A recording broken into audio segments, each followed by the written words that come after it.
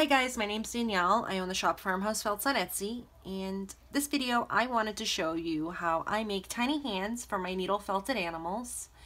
So this guy right here, he's going to end up being a mouse, and here's a tiny little hand. I'm going to show you how I do this.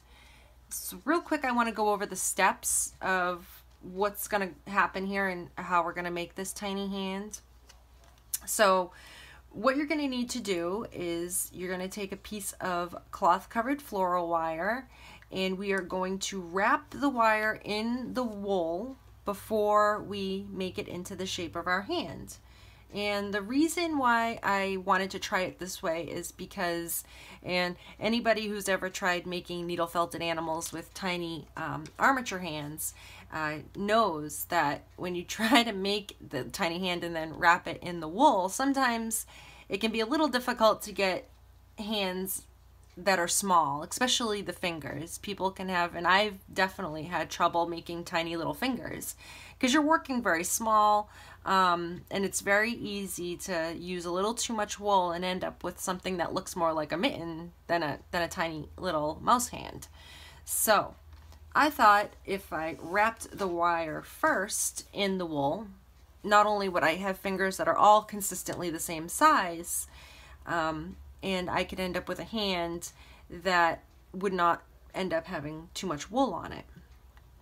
So to do this, I needed to make a mixture of wax, beeswax, raw beeswax, and oil. I cut it with oil so I could make this putty to coat the wire in to get the wool to stick to it. Basically here I have a mug warmer. I got it off Amazon, it's like $30.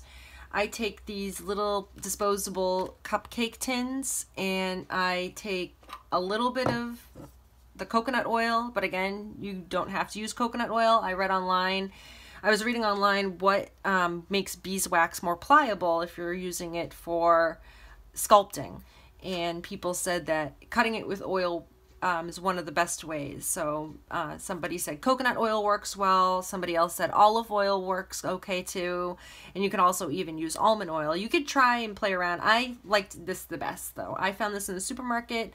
It almost looks like Vaseline a little bit, and I take a little bit of that. I take a couple of my beeswax pellets. I use beeswax in pellet form, and I mix them together. The exact ratio, honestly, I can't tell you. I don't know. I use more beeswax than oil because I still want the mixture to have that sticky consistency, but I just want it to be a little pliable so I can work with it. So what I do is I have it mixing here. I mix them together. I let them melt in. And once it's all mixed and it's all melted, I take it off the heat and I let it dry and I let it solid up. And when it solids up, it looks something like this. It ends up almost looking like a putty. So here, this is the coconut oil and the beeswax mixed together and dried. And you can see I can mold it in between my fingers. It's still very sticky, so I thought it worked great to coat the wire in to get the wool to stick to it. So that's what we're gonna do, and then you're gonna coat the wire in this wax oil mixture. You can cut the wire in half. You don't need the entire length of wire to make one hand, and then you could use the other length to make the other hand. So fold it evenly in half, cut it in the middle, and take your little wax ball here and coat the wire. I like to give it a nice good coating, even if you have little pieces, little chunks of the wax mixture on there. That's good too, because you really want to get that wool to stick to it.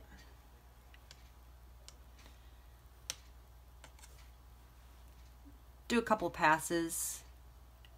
I like to fold the wax around the wire like this and just pull it through.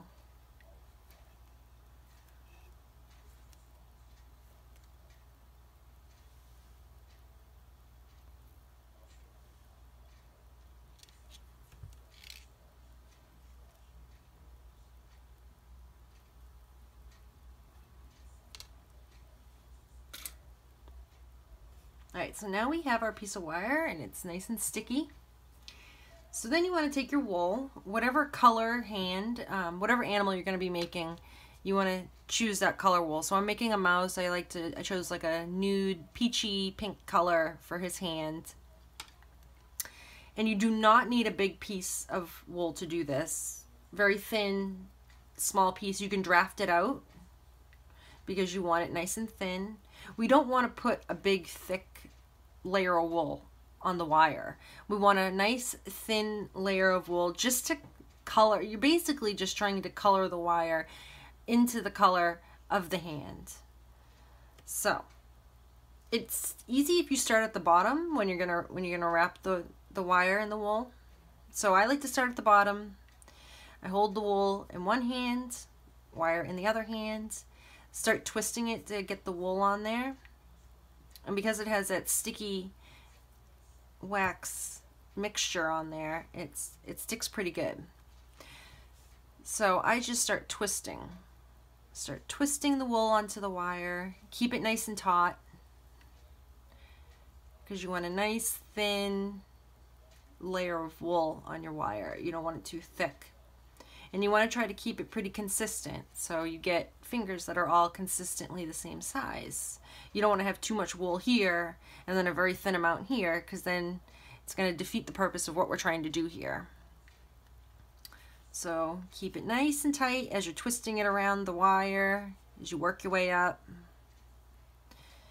If you get to a point where you have a little bit too much wool that's coming up, just draft it out. And just work your way up the wire.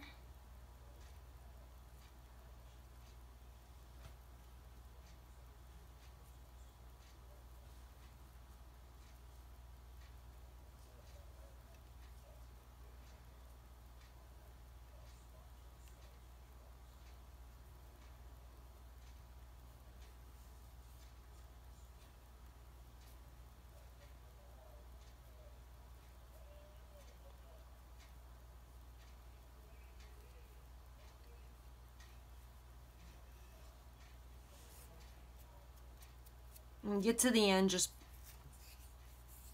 pull a little bit off the end there and just twist it on.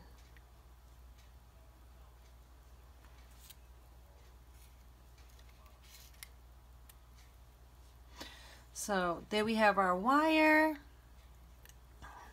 with our wool on it. And then what also I like to do after you wrap it on, just kind of give it another twist up the wire. Really get that wool on there. Get it on there good. I also like to give it one more pass with the putty mixture we have here. So I'll just rub a little bit of that on there.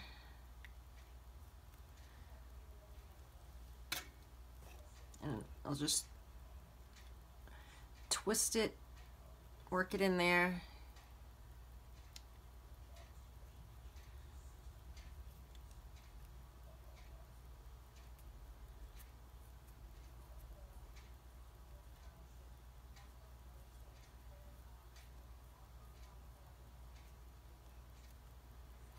So you should have something that looks like that. So you can see I did not put a lot of wool on there. I put a very thin amount. It's still, I mean, the wire's still pretty much the same size as it was before I even added the wool. You don't need a lot.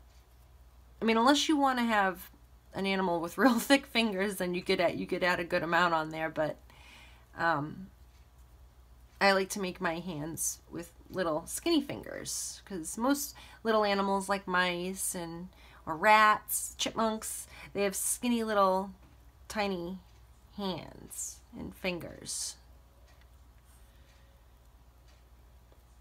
Alright, so now we are going to start folding the wire into the shape of our hand.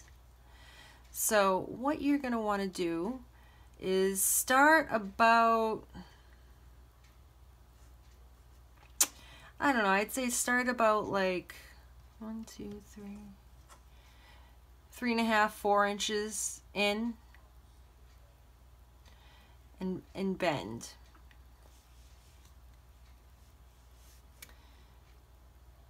and then another inch bend right here. So basically you're going to be making like the shape of a heart, a nice heart shape, and then bend that so you have like an M shape, and then we'll make the shape of our heart like this.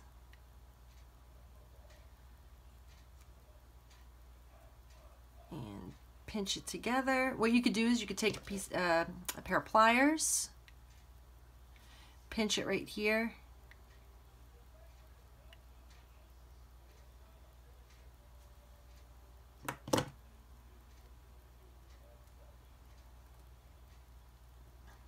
and pinch it all together here at the base.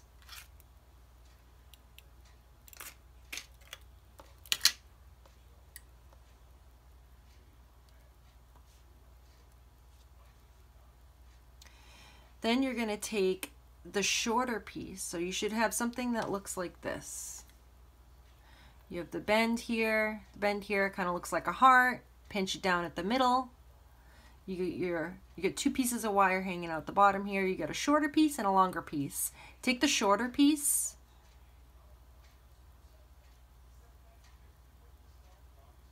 bring it in front, push it through right here like that. So it's like that, and bring it through to the other side.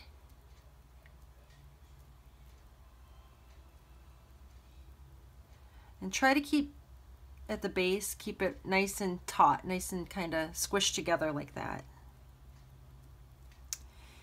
And then what you're going to do is take this long piece of wire here hanging at the bottom, bring it up and around the center, and down to the other side. And that kind of just holds it all together. You can even take your pliers again, give it a little pinch.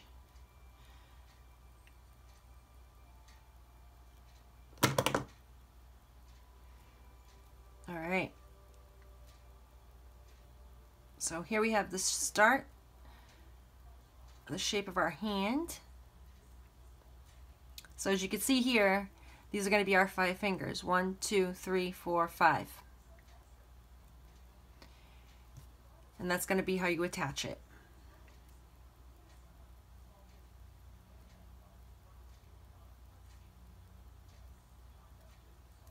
Now we are going to cut our, I'm going to give it a little snip to cut your fingers. Snip there, take your pliers, straighten it out. Straighten out the tops.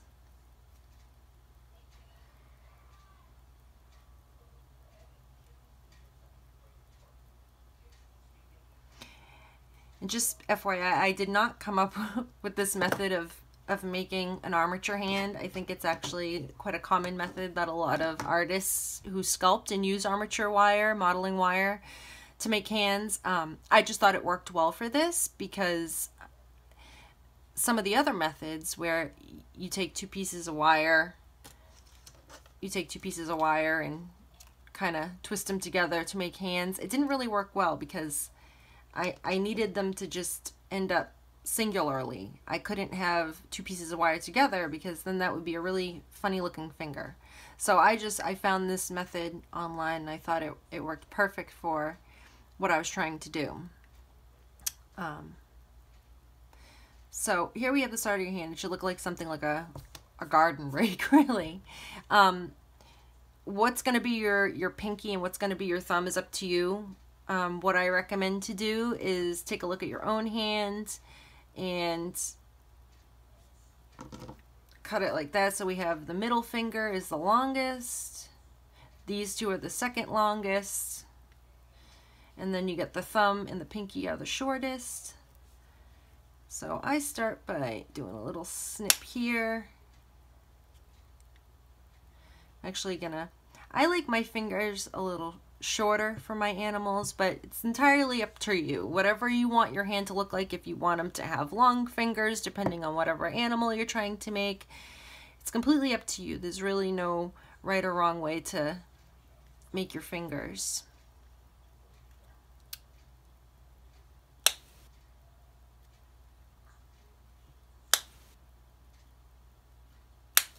I just like to have small little hands and fingers for my animals because I think it looks cute.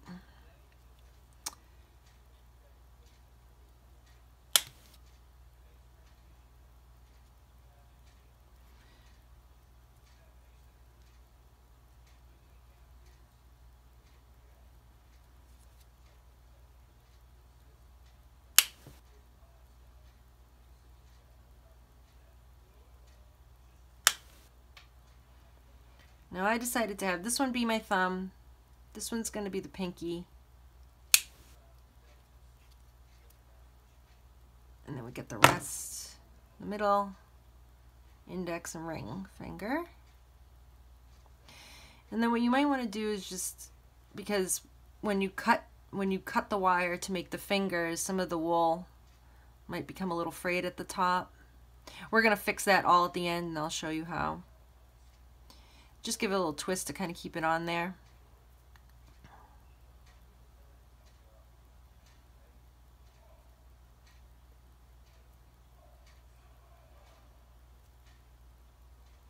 So now what you're going to want to do is what I like to do, you don't have to do this, I like to do this to make my hand a little stronger. I take the other half of the wire, of the 26 gauge wire, and I wrap it around the middle here. This is just so when I attach it to the armature, it's stronger where the wrist is, because otherwise it can be a little flimsy, and I like to build my armature strong. I like them to be strong if people are going to handle them. So I added just another piece of wire to make it real strong around the wrist here and like the forearm area. You don't have to do it, but I like to do it because I feel like it makes it a little stronger here. So I just take another piece of wire, the other half from what we cut in the beginning, and I wrap it right in the middle.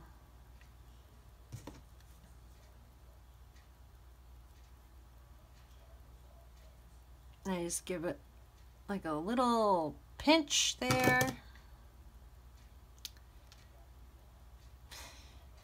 And if while you're working with this, while you're making it, don't be afraid to rebend it, retwist the wool on. I mean, because it happens because you're handling it so much. But then I like to twist these two pieces together here, which will probably be the bottom piece of the wire when I attach it to the arm. And cut off the slack. Cut this piece too. There we go.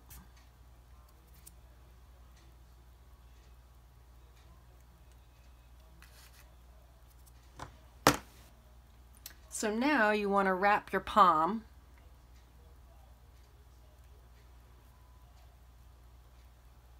You want to take another piece of wool, small, thin piece of wool, to make the palm and the rest of the hand. I like to start with small, thin strips of wool, start small, build up slowly. You want to add a little more, go ahead, add a little more. But it's better than taking like a big piece and adding it on, because then you can end up with a hand that's a little too chunky. But just wrap the wrist area. Don't wrap too far down because this still needs to be attached to your armature. You're going to wrap that after you attach it. So just from the bottom of the hand where the wrist area is and the palm, just to hide that wire and to finish building off the hand. I like to go in between the fingers, kind of hold it all together.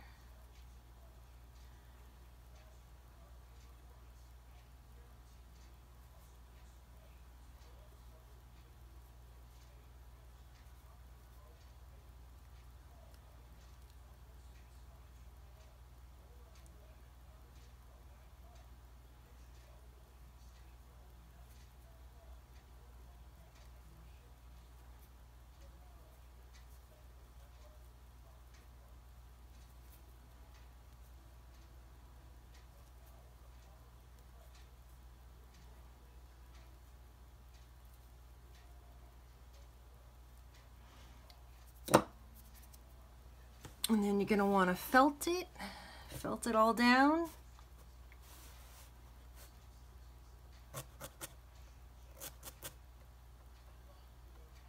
If you missed a couple areas, you know, don't worry about it, because you're going to attach it to your armature, the arm of your armature, and then you could finish putting more wool on it. It's really just to kind of get it started, really.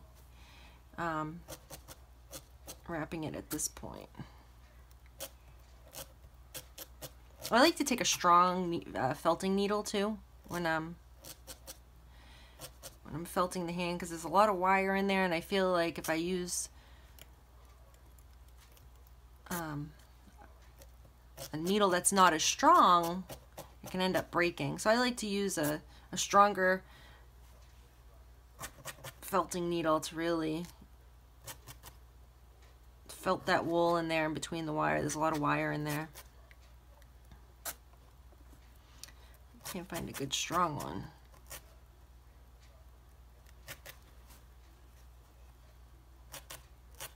I like to just give it a couple stabs in between each finger.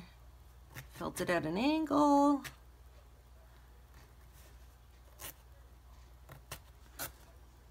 But it's all right for now. Probably actually going to make these fingers even a little shorter. They're even still a little too long for my liking. So basically the last step before we attach it to the armature, and I really kind of wanted to try to avoid this with making the oil beeswax mixture and just kind of be like one step and done, your fingers are done. But really what I find, if you really want to finish it off and keep that wool on there so it's going to last for a long time, and it doesn't matter how many people touch these little hands after you're done making them, I really think it's worth to do the extra step to dip these in just pure straight beeswax, because it's so sticky and it holds the wool on there so well. Just to kind of give each fingertip a dip on beeswax, and just quickly twist it in just to secure that in. So I have some of that melting right here on my little mug warming hot plate, and I'm just gonna give a little dip. You can even dip two or three at once, and just give it a little twist. You can move some of the other fingers out of the way while you do it. Just give it a little twist here. And I just, you know, I would have loved to just avoid this step, but I feel like it really helps hold the wool on there. Because even though that other stuff is sticky, it will eventually, it's going to unravel because it's not as sticky as beeswax. And you know what? If you don't want to bother heating up another thing of beeswax to do this, you could even use craft glue. Would probably work well. Take a little dab of craft glue on, say, like a toothpick, and dab it and work it in there. Anything that's just going to help it stick. I like using beeswax because probably because I'm just used to using it, but I think it works well for making little hands and needle felting. Here's the third finger I dipped. And as you can see, like now, that wool is really stuck on there good. It's really stuck on there good, and it's not going anywhere. And even after I cut these shorter, I'm still not even going to have to redip it, because I've kind of worked that beeswax like more than 3/4 way down the finger.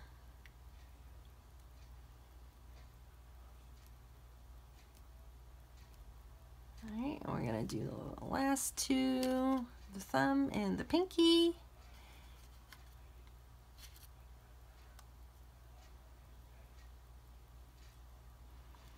What I do is I first, after I dip it, I kind of pinch it on there to kind of get it stuck, and then I twist. And you can kind of twist any of the excess beeswax off the finger. Do a little pinch and twist it in.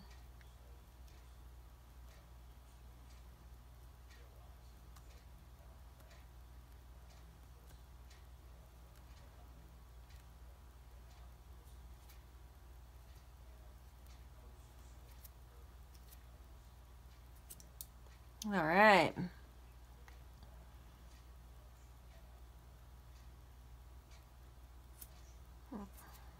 Okay.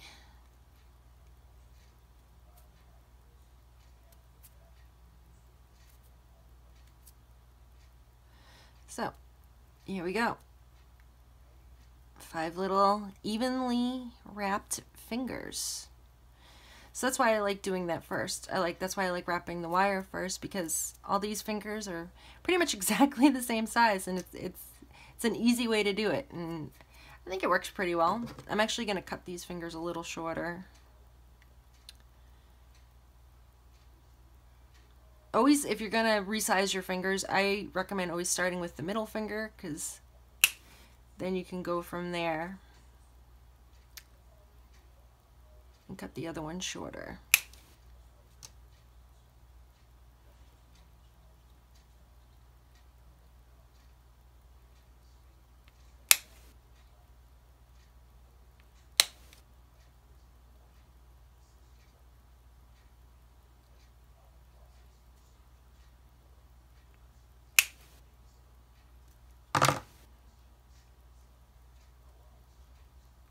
And then what I like to do is give them a little bend for the hand, because usually animals have kind of like that little cupped hand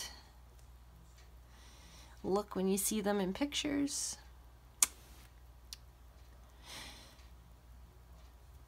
And then also what I like about this, about building the hand separately and not actually on the heavier armature wire, is you get a fully flexible hand. You can bend the palm and the wrist and stuff. Whereas if you built it actually on the armature itself, this wire, I use 18 gauge wire, but because I like it stands up really well, but it gets it's a little harder to bend. So you build the hand separately on its own. It's a little more flexible, which I like that. So here we go. Here's our finished hand. It's not too hard to do. I don't think so. I think it works out pretty well. And now let's attach it. I'm going to show you how I attach it, which is extremely easy, very easy. So the only difference is if you're going to build the hand separately like this, you just want to make the arm a little shorter than you would as if you were going to have a complete whole arm, just a little bit shorter. You just want to deduct length for the hand and kind of the wrist area, and you make it straight, just a straight line. Actually, it'd probably be better if we just straighten this all out completely. So this is going to be, actually, I think I'm going to do it like this. So this is going to be the wire that goes on the top, and this is going to be the wire that goes on the bottom. Like this, like a sandwich.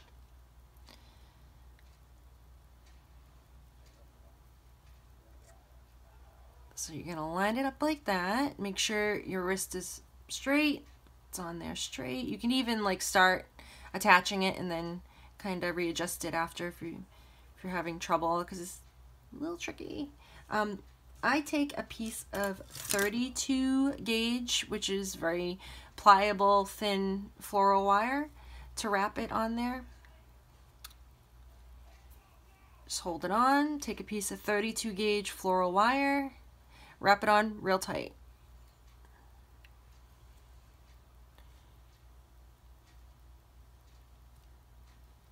Just wrap it all the way up to the wrist, and then you're gonna wrap back.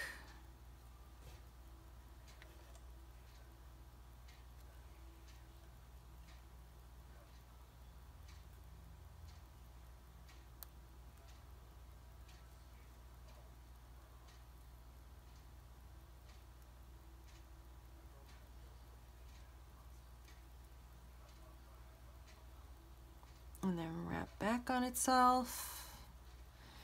the tighter you wrap it, you know, then it will stay on there better, but then also you can have say over how skinny and how fat you want your arms. You don't have all that wire in the way. But it's 32 gauge wire, so it doesn't really take up much room anyway. Okay.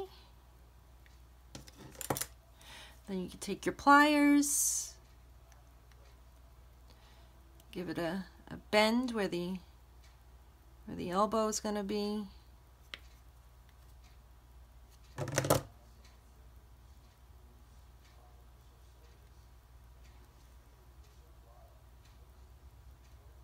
Actually going to cut that little slack off there.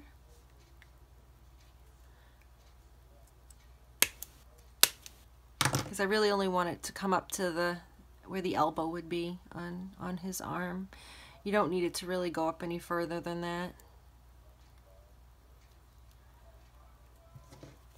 You can even take your pliers and give it a little pinch, really get that wire on there.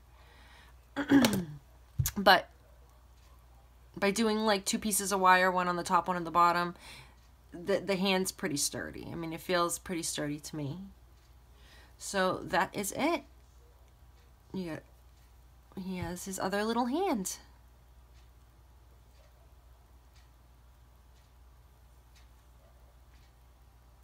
I hope you guys enjoyed this video. If you have any questions, please feel free. You can email me at farmhousefelts@gmail.com, or you can come over and visit me on Facebook, and I'm also on Twitter and Instagram. Also, if you like this video, you want to see other videos like this, feel free to subscribe to my channel, and thanks for watching.